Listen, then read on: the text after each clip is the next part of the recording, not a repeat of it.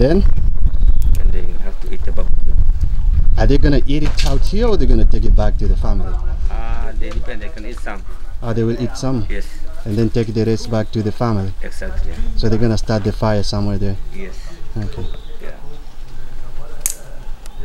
So the main purpose of the fire is to remove the fur of the hyrax, and they'll try to eat a little bit of it, and the rest will be taken back to the family. So they really care about the family, to be honest. They always think about the family. They're out here, walked a lot of miles, but whenever they get anything, they will eat a little bit and the rest will be taken back to the family.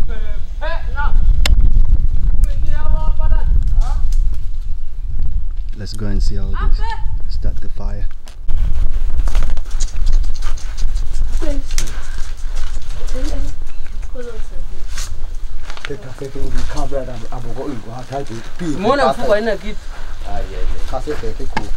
Unafikiriaga nini wakati unakuja kwa nona wewe? Tumeleta. Kaka wapi kaetea? Chima lako. Babe fe, eh? Map. Tuwali lako. Ya chaina. Pasi. Ela ya motie. Lam ela choko.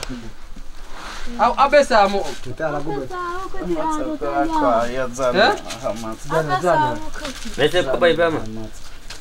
Ha? Bese ko. Ikachaba butu au bama. Fulu na fe na bela na pia. Bese ko sasa ko. Chaba bako sako tumeika.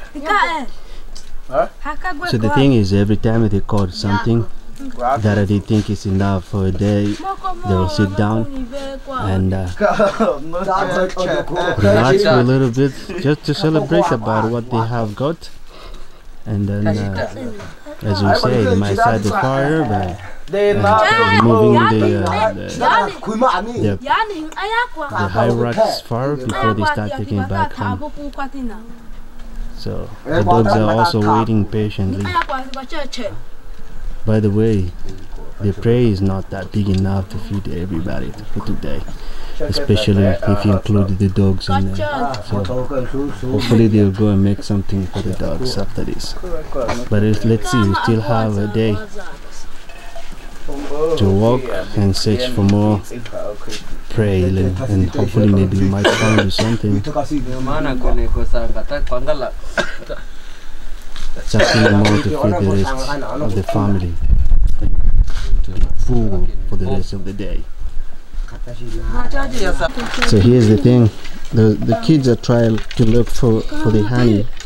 There is a little hole that they think, they say that the honey was there, but that's the problem, because they have another tribe now invaded around the area, the Hadzabe, and now they taking over whatever they find, which are usually used to be for the Hadzabe. So if the honey now also the other tribes, they do know where the honey's holes are. They mark all those areas, and when the Hadzabes are not around, they come over and collect all the honeys.